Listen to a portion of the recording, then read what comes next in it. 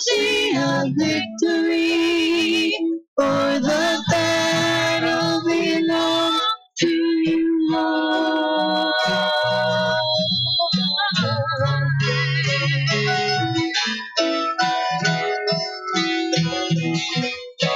There's power in the mighty name of Jesus. Every war he wages, he will win. I'm not backing down from any giant. I know how this story ends. Yes, I know how this story ends. I'm gonna see a victory.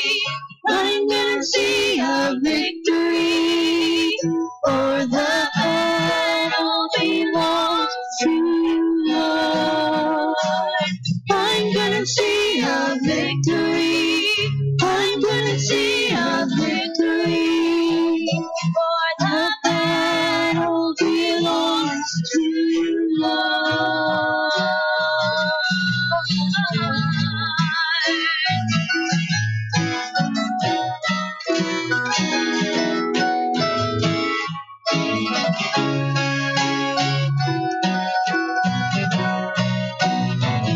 You take what the enemy meant for evil, and you turn it for good.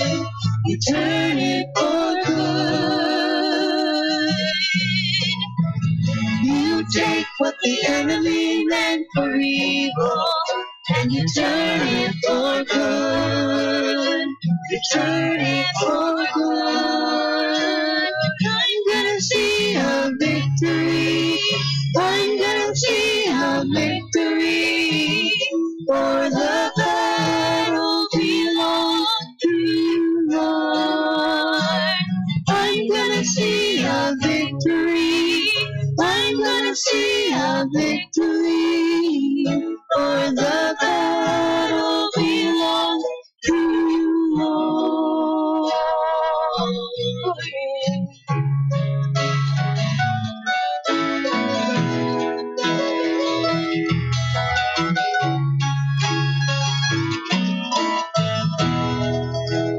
I'm gonna see a victory. I'm gonna see a victory, for the battle belongs to you, Lord.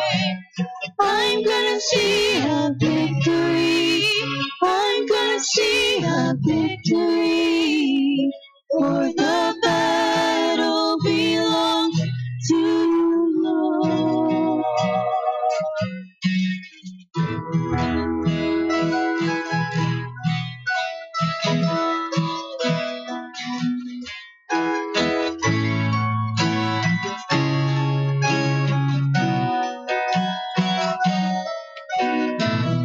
You were the Word at the beginning, one with God the Lord Most High. Your hidden glory in creation, now revealed in you, our Christ. What a beautiful name it is! What a beautiful name it is! The name of Jesus Christ, my name. What a beautiful name it is! Nothing compares to this. What a beautiful name it is! The name of Jesus. You didn't want heaven without us. Jesus, you brought heaven down.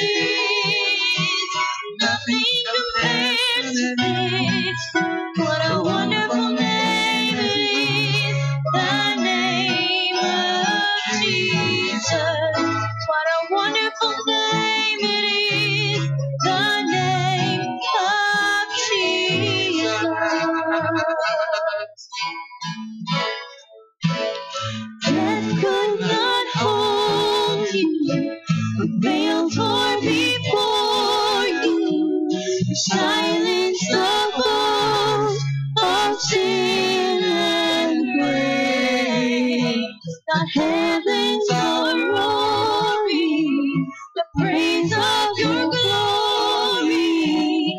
For you are raised to life again. You have no rival, you have no equal, now and forever, God, you reign. Yours is the kingdom, yours is the glory, yours is the name above all names. What a powerful name it is. What a powerful name it is. The name of Jesus Christ, my King. What a powerful name it is. Nothing can stand against.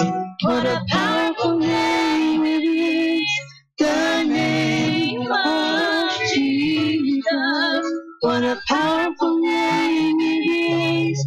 The name of Jesus. What a powerful name it is.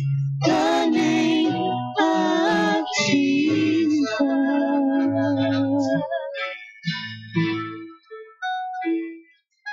Bless the Lord, oh my soul, oh my soul.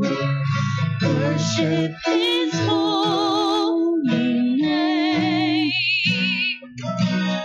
Sing like never before, oh my soul. I'll worship your holy name. The sun comes up, it's a new day dawning. It's time to sing your song again. Whatever may pass and whatever lies before me, let me be singing when the evening comes. Bless the Lord, oh my soul, oh my soul. Worship His holy name. Sing like never before, oh my soul. I'll worship your holy name. Rich in love and you're slow to anger. Your name is great and your heart is kind. For all your goodness I will keep on singing. 10,000 reasons for my heart to find. Bless the Lord, oh my soul, oh my soul. Worship His holy name. Sing like never before, oh my soul. I worship your holy name. And on that day, when my strength is failing and draws near, and my time has come, still my soul will sing your praise unending. 10,000 years and then forevermore, forevermore.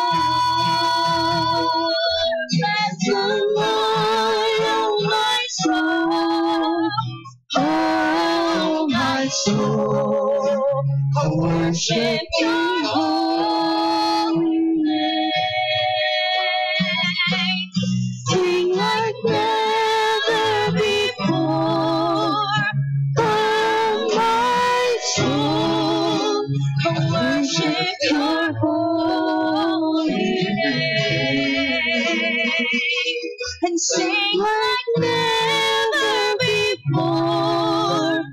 Oh, my soul, I'll worship your holy name. Lord, I'll worship your holy name. Yes, I worship your holy name. Lord, we do worship your name. We worship you in truth and holiness this morning because we're not holy in our means. We're all sinners. We've all fallen short of your glory. But you make us holy by your precious blood that was poured out at the cross of Calvary. We recognize that there's power in the name of Jesus. For it's at his name that every knee shall bow, every tongue confess that Jesus is Lord. Lord, we surrender ourselves to you right now. And ask that you would just help us to focus in on these next few moments together. To focus in on your word. As it says in Psalms 109, into your image on that day when we see you in heaven. Until then, you've asked us, Father, to do your work here on earth. And part of that is praying for one another. Lord, some of us have been sick, ailing, struggling with things of life. And I pray that in Jesus' name right now that you would just heal, deliver, and set free those that have been sick and ailing, Father. We pray specifically for Russ and ask that you continue to give him strength and healing within his body. We pray for the Hoff family and dealing with the sickness. And Lord, we ask that you would just come along each of us and help us through each day. For we can't do it in our own strength, but we can do all things through Christ who strengthens us. Help us take your word into our families, to our parents, to our children, to our neighbors. For that's what you've called us to do, is to preach your gospel until you come again. Lord, we've been praying on Thursdays from 6:30 to 7:30. And Lord, we've been asking that you would just move amongst your community. Draw people in by your Holy Spirit. That those that don't know you would discover that they need you in their hearts and their lives. That they no longer have to be in bondage or sin, but Lord, you can set them free. And as it says in your word, he whom the Son sets free is free indeed. Let them taste and see that you're good, just as we have, Father.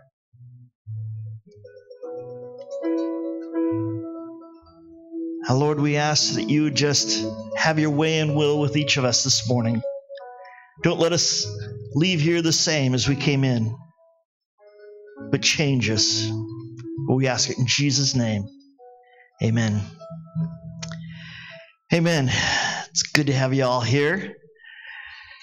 Just a quick reminder, we have been praying from 6:30 to 7:30 here at the church. Those of you that can't make it to the church, you're at work, wherever you happen to be, whether it's at home, wherever, that you would just take time out of your busy schedule during that time and just say a simple prayer for the community, asking God to draw people unto him, that people would be set free. I'm expecting God to move in incredible ways on Easter.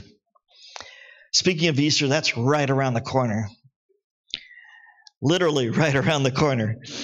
We have, again, we're doing our Easter outreach for the kids, which is an egg hunt on the 30th of March, which is the Saturday right before Easter Sunday. And we're asking for candy donations. The candy needs to be individually wrapped so that they can be put into the eggs in that, and your help with that would be greatly appreciated. That just bring it out, put it into the barrel out there in the foyer. It's already starting to grow and multiply. But and then we got to stuff a lot of eggs. But that's good, isn't it? Last year we reached 70 plus kids plus the parents, and it was a great time together. We give them the Word of God. We give them coloring books that have the complete story of Jesus from his birth to his resurrection, and we share the good news with them. That's what we're called to do. It's not just to have fun, but to reach people for Christ. Amen. Then coming up Easter Sunday, which is the 31st of March, starting at 6:30 in the morning. I know all of you get up bright and early on Sundays, but at 6:30 on the 31st down at Scenic Beach, our church and a couple other churches joined together to have a Easter sunrise service. And this year our church is supplying the music, so it's going to be a great time together. It always is. But we all get together and we worship Jesus down at the beach. It's nice to see the sun rising and the mountains popping out in the morning. It's a great opportunity to be encouraged. And then at 10:30 on Sunday morning, we'll have our regular Sunday service, but we'll be focusing in on the resurrection. We've started our Easter series last week entitled Eden, the Cross, the Veil, and the Garden. And we're looking at how each of those focus in on different aspects of the resurrection story and what they mean. Last week we looked at the Garden of Eden and how sin entered in through the serpent. We looked at who the serpent was. We looked at the way Satan enticed Eve and Adam to sin. And we looked at the various steps that were there.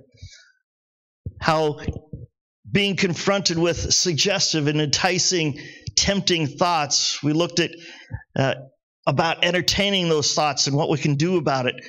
We looked at the consequences of doubting God's word.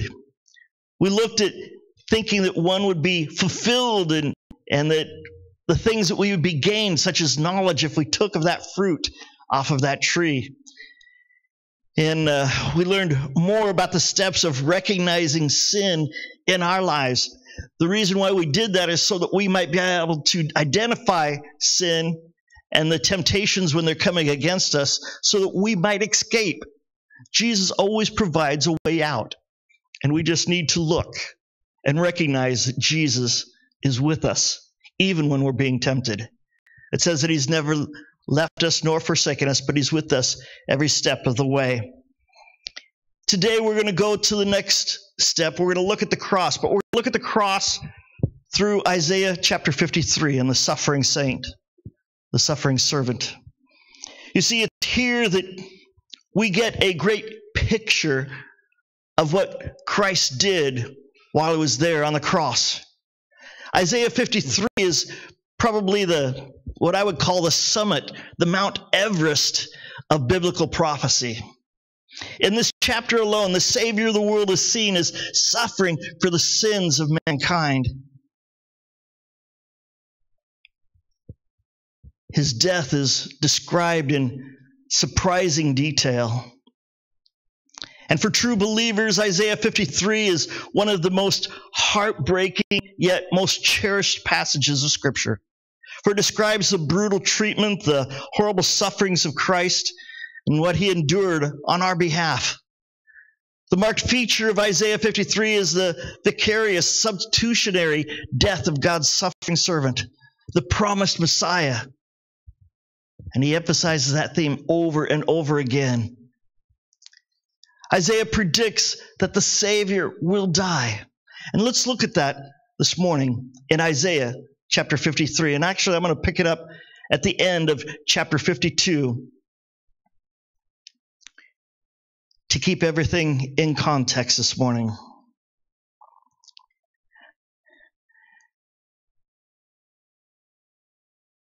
Isaiah 52 verse 13 says this, "Behold, my servant shall act wisely. He shall be high and lifted up and shall be exalted. As many were astonished at you, his appearance was so marred beyond human semblance, and his form beyond that of a child of mankind. So shall he sprinkle many nations. Kings shall shut their mouths because of him. For that which has not been told, they will see him, and they that have not heard understand." Which brings us to chapter 53. We need to keep in mind that when the scripture was written, there was no chapter markings. And we're keeping everything in context, and he's continuing with a testimony. And he says in verse 1 of chapter 53, he says, "Who has believed what he's heard from us? And to whom has the arm of the Lord been revealed? For he grew up before him like a young plant, like a root out of dry ground. He had no form or majesty that we should look at him, and no beauty that we should desire him. He was despised and rejected by men, a man of sorrows and acquainted with grief. And as one from the men who hide their faces, he was despised, and we esteemed him not. Surely he has borne our griefs and carried our sorrows, yet we esteemed him stricken, smitten by God, and afflicted. But he was pierced for our transgressions. He was crushed for our iniquities. Upon him was the chastisement that brought us peace, and with his wounds we are healed. All we, like sheep, have gone astray. We've turned every one to his own way. The Lord has laid on him the iniquity of us all. He was oppressed, and he was afflicted, yet he opened not his mouth. Like a lamb that's led to the slaughter, and like a sheep that's before its shearers and silent, so he opened not his mouth. By oppression and judgment he was taken away. And as for his generation, who considered that he was cut off from the land of the living, stricken from the transgression of my people. And they made his grave with the wicked, and with a rich man in his death, although he had done no violence, and there was no deceit in his mouth. Yet it was the will of the Lord to crush him, to put him to grief. When his soul makes an offering for guilt, he shall see his offspring. He shall prolong his days. The will of the Lord shall prosper in his hand, and out of the anguish of his soul he shall see and be satisfied. By his knowledge shall the righteous one, my servant, make many to be accounted righteous, and he shall bear their iniquities. You see, Isaiah predicts the death of the Savior.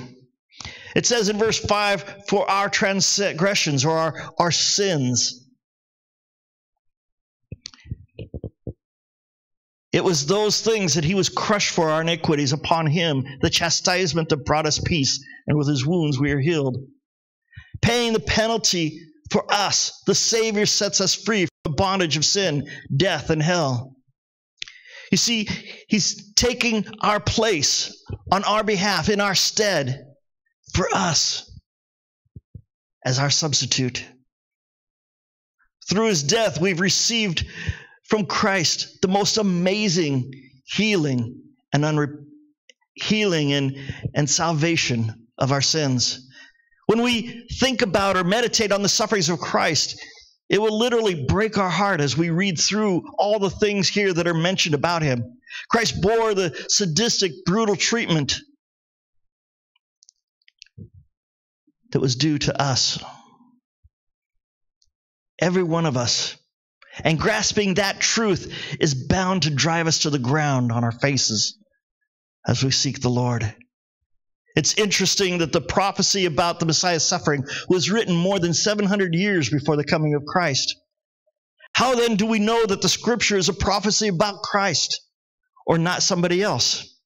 Well, let me give you 5 testimonies, 5 statements showing that this is Jesus.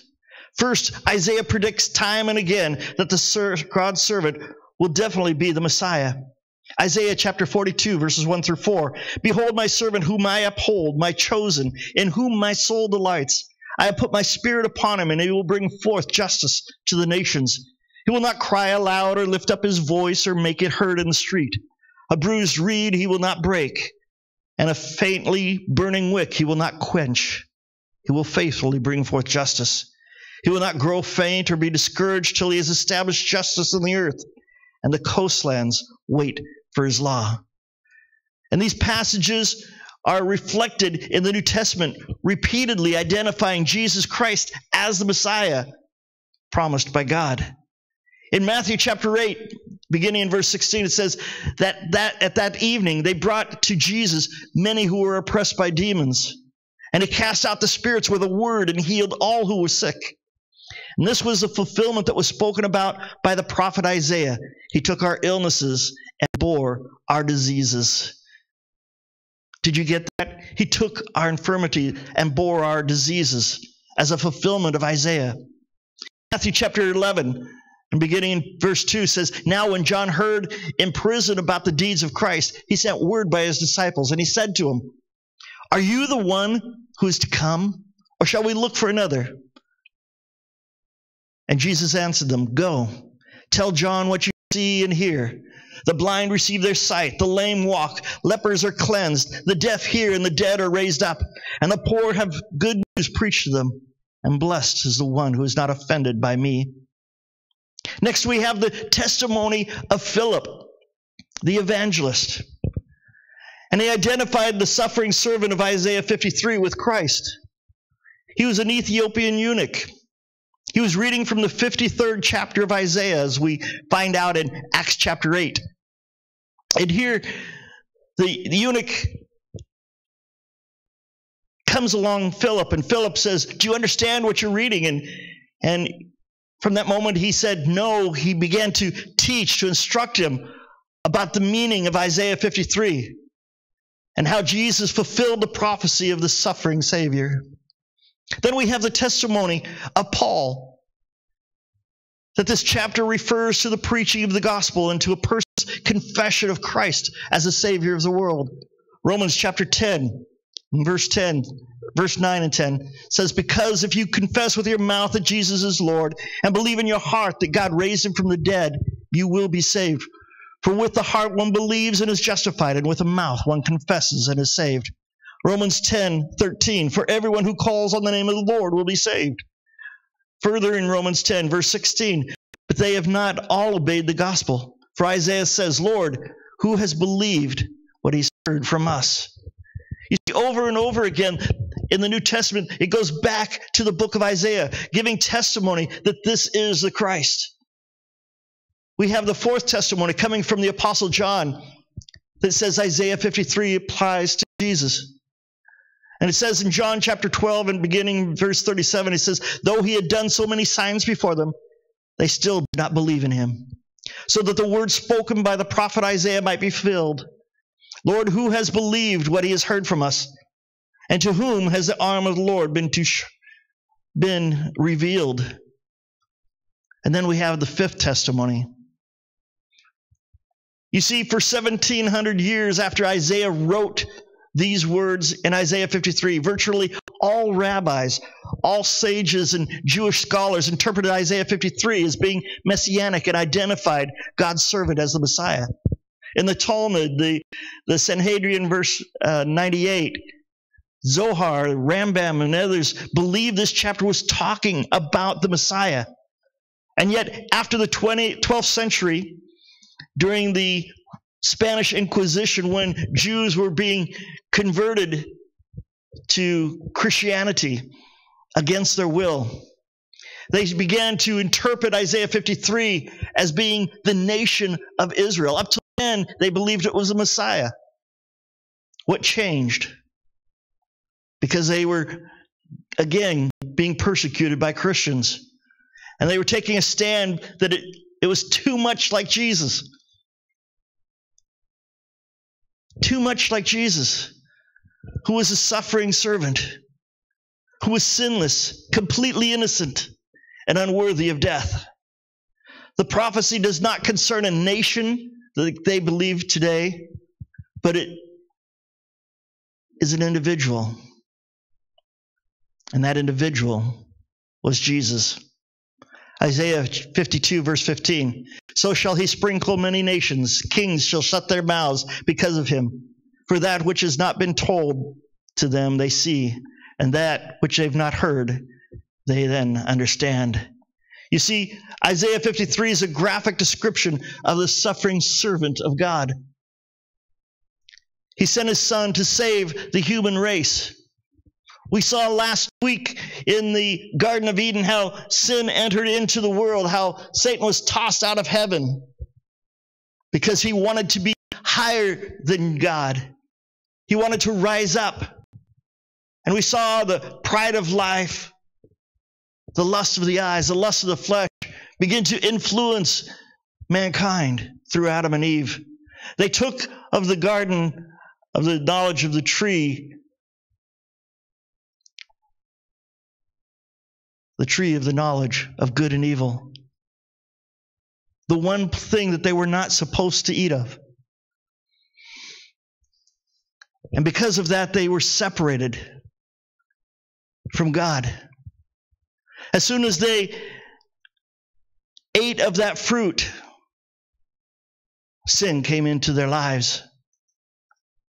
It was there that the relationship with their God, who came down in the cool of the day and would walk with them in the garden, they recognized that they had sinned, that they had done wrong, and they hid themselves from God. That's something we all try to do at times in our lives, to hide from God, to hide our sin, the things that we want to cherish rather than surrender, the things we don't want to give up.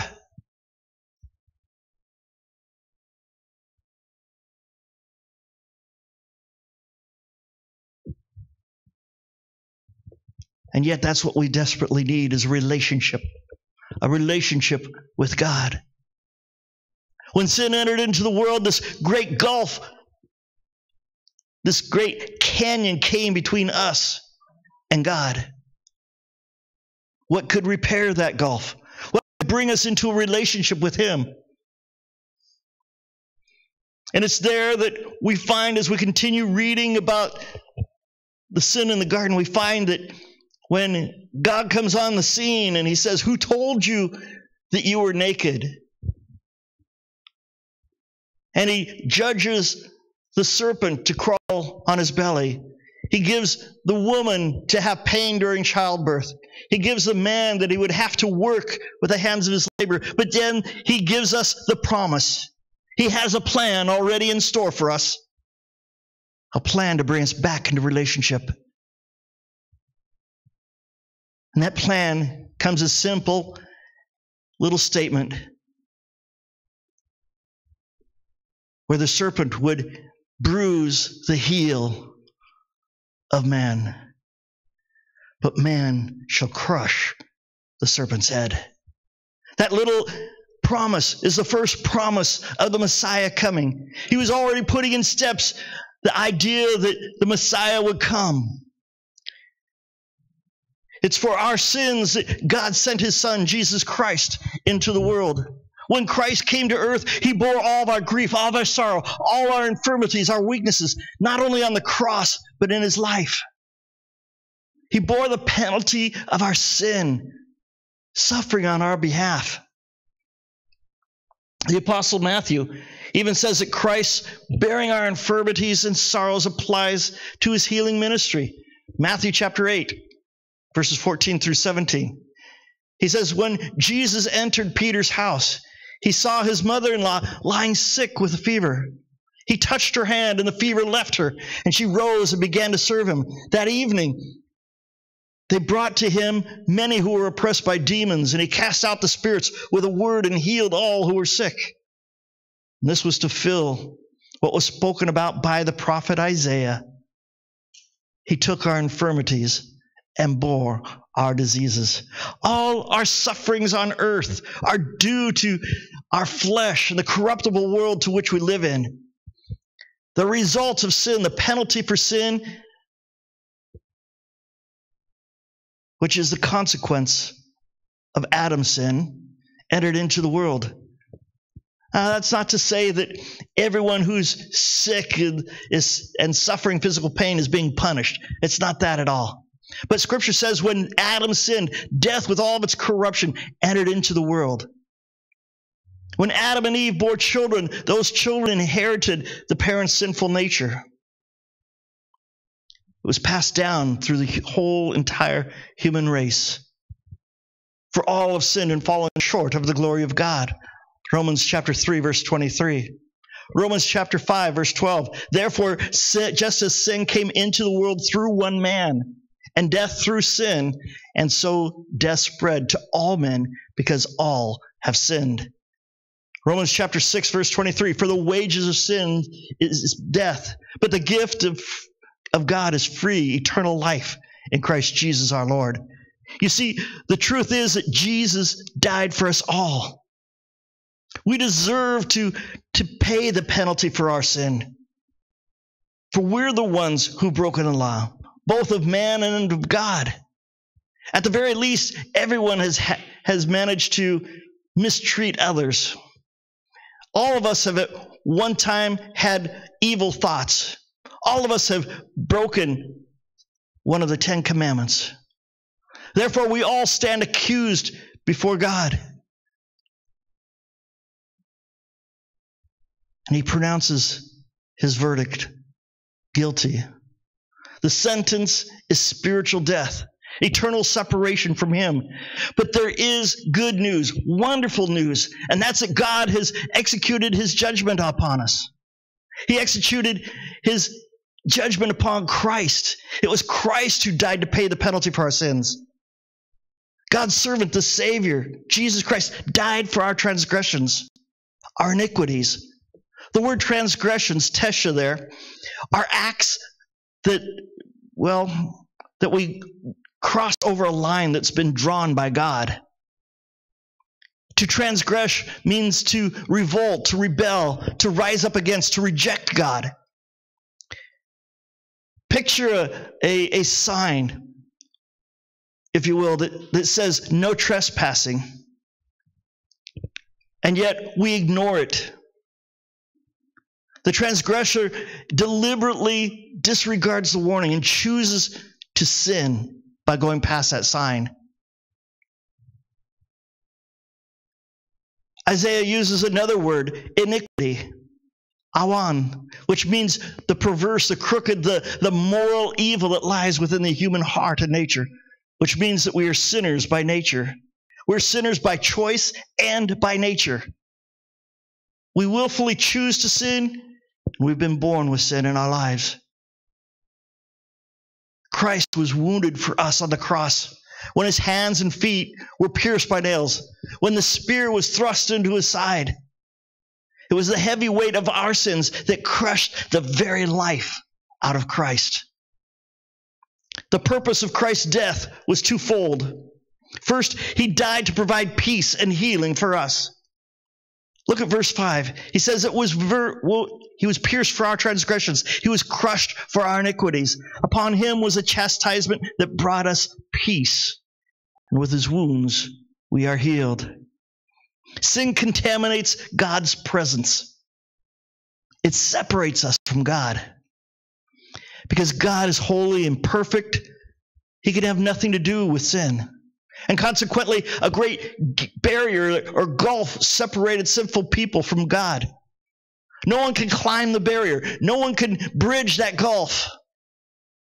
For sinner is unacceptable to God. God loves the sinner, but he hates the sin. He hates sin because it is sin that brought us so much brutality, wickedness, and death into the world. It's because of sin that alienates us from God, putting hostility between them and making enemies. It's this alienation that causes some people to curse God, to curse the Son of Christ, and others to deny or defy God. It was for this very reason that God sent his Son Jesus into the world. He came to make peace between God and man. By giving his Son to die for the sins of the world, God demonstrated his great love for people. Peace with God, my friends, is possible. It is possible. If people will just turn from their sins and approach God through Christ, believing that Christ died for their sins, God will accept them, and He no longer will seem like He's so far away, that He's unconcerned, that He's out of touch. No longer does the barrier, the separation, have to exist between God and us. Through Christ, we can be reconciled with God the Father and have peace. Christ forgives our sins and saves us from the coming judgment that will fall upon His enemies and the rejectors of God. Think about it. The great wonder of by His stripes, by His wounds, we are healed. Romans chapter 5, verse 1. Therefore, since we've been justified by faith, we have peace with God through our Lord Jesus Christ. In 2 Corinthians, Paul says this in chapter 5. He says, therefore, if anyone is in Christ, he is a new creation. The old has passed away. Behold, new has come. All this is from God, who through Christ reconciled us to Himself and gave us the ministry of reconciliation. That is, in Christ Jesus, being reconciling the world to Himself, not counting their trespasses against them, and entrusting to us the message of reconciliation. Therefore, we are ambassadors for Christ, God making His appeal through us. We implore you on the behalf of Christ, be reconciled with God. For our sake, He made Him to be sin, who knew no sin, so that in Him we might have become the righteousness of God. Ephesians chapter 2, verse 13 and 16 says, now in Christ Jesus, you were once far off and been brought near by the blood of Christ. For He Himself is our peace, who made us both one and broken down His flesh by dividing the wall of hostility, by abolishing the law of the commandments, expressed in ordinances, that He might create in Himself one new man in place of the two, and so making peace, and might reconcile us both to God in one body through the cross, thereby killing hostility. Colossians chapter 1, verses 20 and 22. He says, through Him to reconcile of Himself all things, whether on earth or in heaven, making peace by the blood of His cross. And you who were once alienated and hostile in mind, doing evil deeds, He has now reconciled you in the body of flesh by His death, in order to present you holy and blameless and above reproach. You see, Christ died to deliver us from the penalty of going astray. He delivered us from going astray like sheep. Now, sheep have a tendency to go astray, to wander off. They're always keeping their head down. They're eating grass, getting nourishment for their bodies, but they're not paying attention to where they're going. And they wander off from the herd. It's within their very nature, just as it is with us, to wander, to reject God, and to break His commandments. There's three aspects in our human nature that causes us to drift away. We learned about them last week. The lusts of this world, the lust of our flesh. We learned that we need to be reconciled, that the lust of this world wants to pull us away from our relationship with God. And in looking around, we see things that are attractive, that are desirable, enticing, valuable. This is what Scripture calls the lust of the eyes. And then you have the pride of life, the position, the power, the fame that are used for us to get ahead is supposed to be used to serve others, not to exalt ourselves over them or to accumulate wealth, but it's to be used to serve and help others. We, like sheep, have gone astray. And when sheep go astray, they're in danger of getting lost, aren't they? They're in danger of being attacked, of dooming themselves. Because if they lay down and fall over on their sides. They can't get back up. They need the good shepherd to come along and to pick them up and to rub their legs and get the circulation back in them. They build up gas in themselves and they can't get up.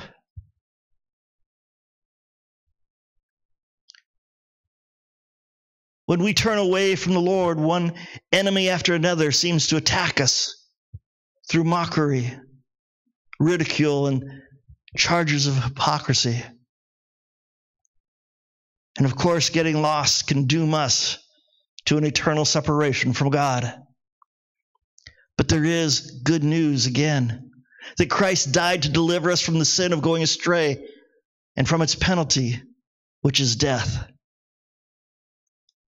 Note exactly what Scripture says in verse number 6. He says, all we like sheep have gone astray. We have turned every one to his own way, and the Lord has laid on him the iniquity of us all. The Lord laid on him the iniquity of us all. He bared the sin for us. It was for this reason that Christ died for us. He laid on him the iniquity of us all. God the Father took our sin that was upon us and actually placed it on top of Jesus. It's our sin that crushed him. It's our sin that killed him.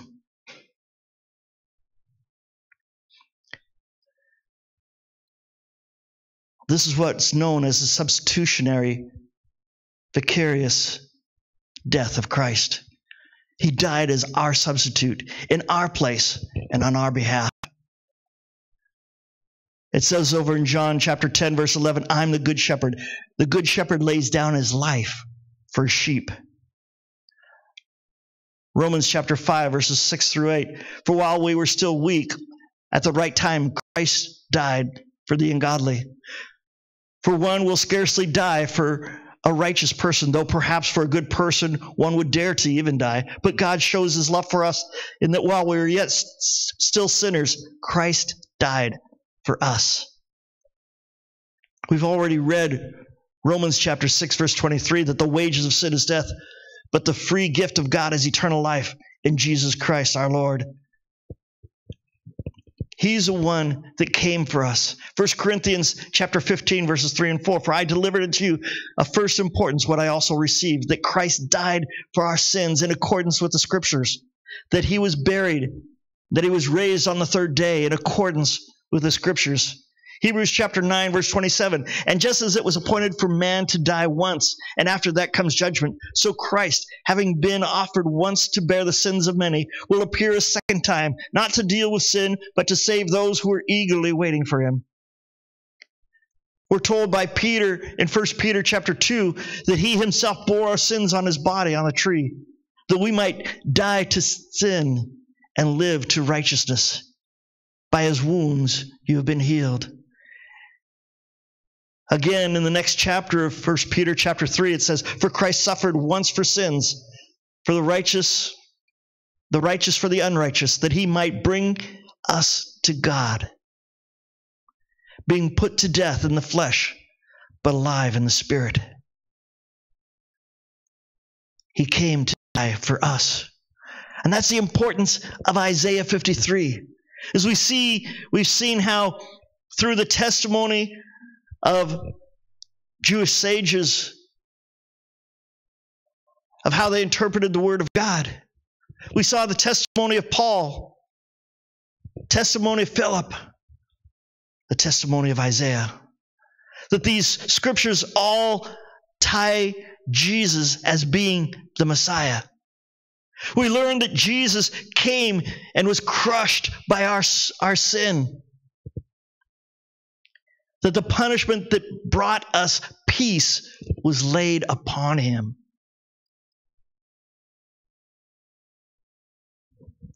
He went through a horrible death on the cross. But that was to save us from the gulf of sin, the gulf of our relationship that cannot be bridged without a sacrifice being made. And that sacrifice was the willing life of Jesus. to bridge that gap and bring us into relationship with Him. Maybe you're here today and you've never really thought about this great gap in your relationship with God. Maybe you're here and you don't have a relationship with Him. Or that you've once did, but you walked away. But I want you to know that Christ is here amongst us today. He's promised in His Word to never leave us nor forsake us. He's with us wherever we happen to go, and He's here now. And He's reaching out His hands as He reached out through time, seeing us being here today, recognizing that He, when He was dying on the cross, was bringing us back into relationship with Him. And maybe that's you today. You're wanting to be brought back into relationship. You want to start afresh with Christ Jesus. I'm going to ask that we would just bow our heads for a moment.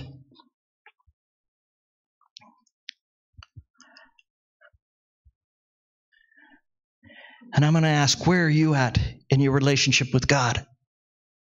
Are you far from God? Or are you near to God?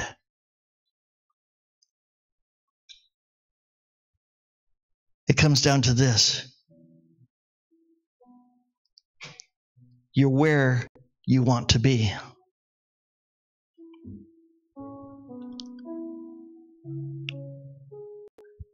You're as near to Christ as you want to be.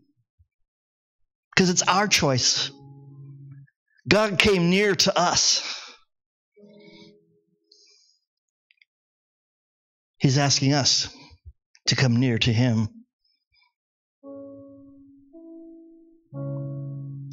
If you're here today and you want to start a new relationship with Him, if you're here today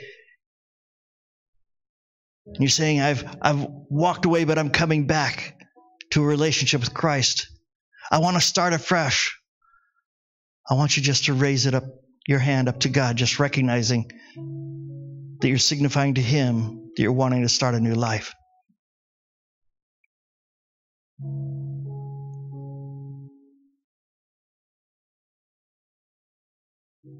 I trust then that everyone has a relationship with Jesus. But we all can be closer with God. And I ask right now, Father, that as we recognize in your word that we need you. We need you to be our Lord and Savior. We need you to bridge that gap of relationship with the Father. And we ask you right now to draw us close. Because, Lord, we're drawing close to you, and you say, if we draw close to you, that you will draw close to us. And as we draw to you today, we ask that you would just manifest your presence in our life. That wherever we went and go, that you would let us sense your presence. That we would recognize when you're leading us to the right or to the left. That we would recognize when the opportunities come and cross our pathway, that we should testify about you. That we should share the good news with you, about you, with those around us.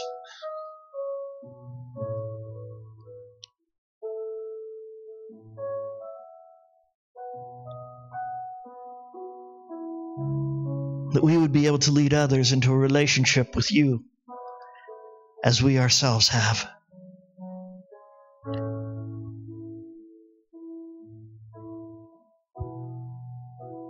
Father, thank you for sending your Son to die for us. Thank you for helping us to recognize that we have all sinned and fallen short of your glory. Thank you for helping us to recognize that we need a Savior, that we need a deliverer, that we need a healer. Be those things to us, Father, on a daily basis. Help us not to take it for granted that you're with us. But let us spend time with you and reading your word and meditating upon that word and living that word in our lives. Help us to be examples to others around us. Help us to realize that without you, we're lost.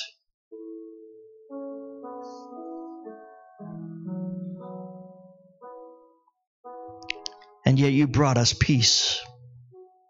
For while we were yet sinners, you died for us. Thank you for loving us so much. Thank you for bringing us into relationship with God the Father. Thank you for being our Redeemer, but also our healer, and healing us of our infirmities and diseases. Thank you for being our God. Now, Lord, as it says in Numbers chapter 6, I pray the priestly prayer over your children and ask, Father God, that you would bless us and keep us.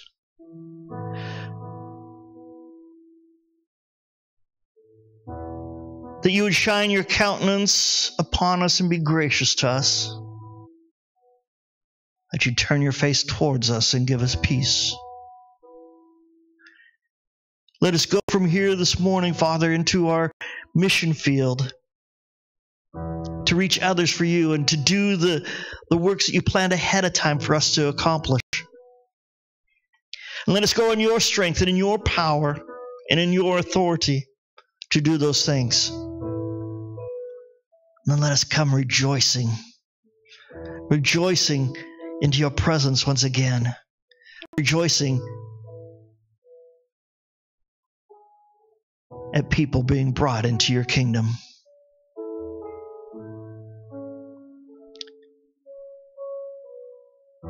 Bless us now as we go out into that harvest field, Father.